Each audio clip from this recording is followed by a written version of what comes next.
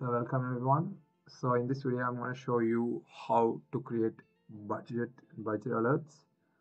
So all you have to do is you have to click this navigation menu, and then you just type it anywhere, but you can search and find it, but too lazy as always. Billing accounts. So once this is here, you got to see here budget and alerts. You click that. Then once this is down, you just click create budget, and once it's created, give it a name, anything you want.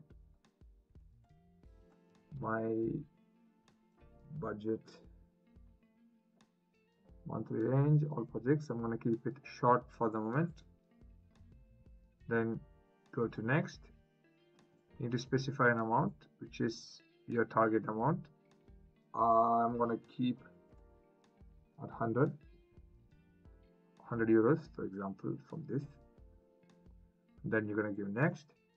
And then there is 3 different thresholds which you can change in case you want. It is the 50% from your specified amount, which is 100, so the 50% is 50, and then at the 90%, so every time it reaches the threshold, it will trigger and send a mail to the billing admins and users. So we will do this. This is fine. If you want, obviously you know what's your billing alerts and your budgets depending on your needs. You do this and then just click finish.